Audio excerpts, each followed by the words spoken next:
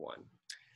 And in the Bay Area, air quality has been a huge concern over the past past week or so, especially with unhealthy air quality levels. And to learn more about the impacts of air quality and our health, we have Rosana Aguilera from UC San Diego, Scripps Institution of Oceanography, a postdoctoral researcher. Rosana, thank you so much for joining us today. Yeah, thank you. To learn more about the smoke impact on our health, first, just the visual.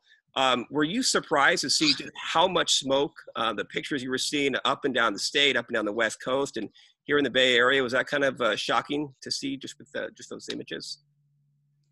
It was not perhaps shocking to see the amount of smoke, but what was really shocking was to learn that so many wildfires were burning at the same time over the territory in California. So the amount of smoke is something that you would expect, considering the magnitude of all these fires burning at the same time. So, but still is quite a shocking image.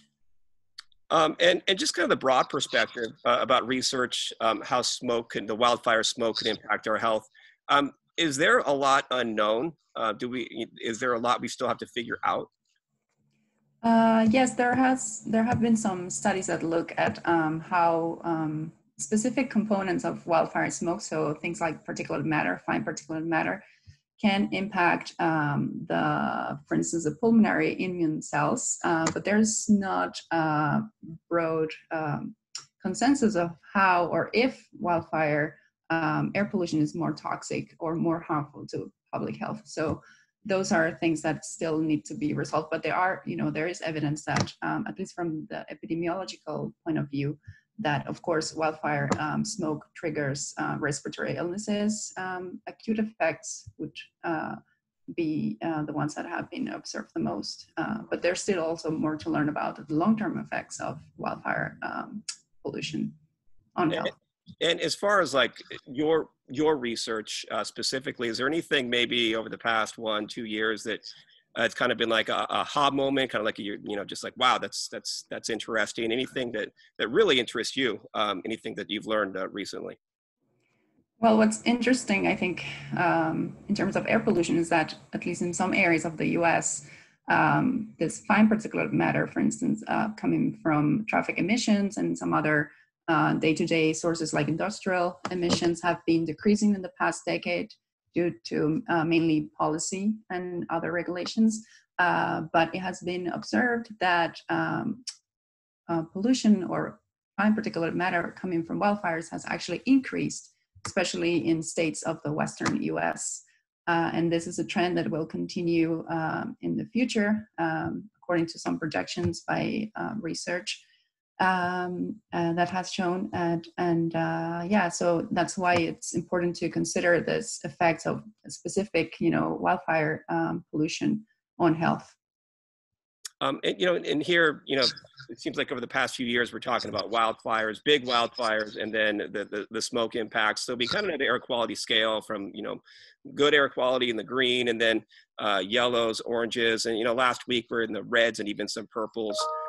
It means, just unhealthy, and especially unhealthy for sensitive groups. Let's say we're in the purple and you have a family member that says, hey, I want to go out for a bike ride. Would you enthusiastically say, no, don't do it? Or is it just something to be careful with? Or do we even know how that hour-long bike ride could impact your health going out in really unhealthy air? I would definitely discourage that person to go out for a bike ride if the levels are purple or red. Also, I would assume the smoke will would impede your visual field, also would impair your sense of orientation, perhaps, because you wouldn't be able to see much further. So I would definitely discourage a person because of also the obviously the smoke impacts on the respiratory health. But at this point, we can't say specifically how, like, that hour-long bike ride, that possibly could have lasting impacts with your health. We just don't know just yet. Yes. Well, I think most people are looking at acute effects of smoke on health. And there's not much yet that we have learned about the long-term effects. I think there's more on that on occupational hazard for like firefighters. What's the long-term effect? Because they have been exposed to more of this pollution throughout their livelihood, right? But there's not much known, I think, still on the long-term effects of this type of pollution on the population in general. And if you were to guess on a timeline of maybe learning more, we could have like more definitive information to say what that bike ride or run or anything like that can do. Do you think it's in the short term, like a year or two away, some 3 to 4 years? Is there a lot of research kind of happening right now?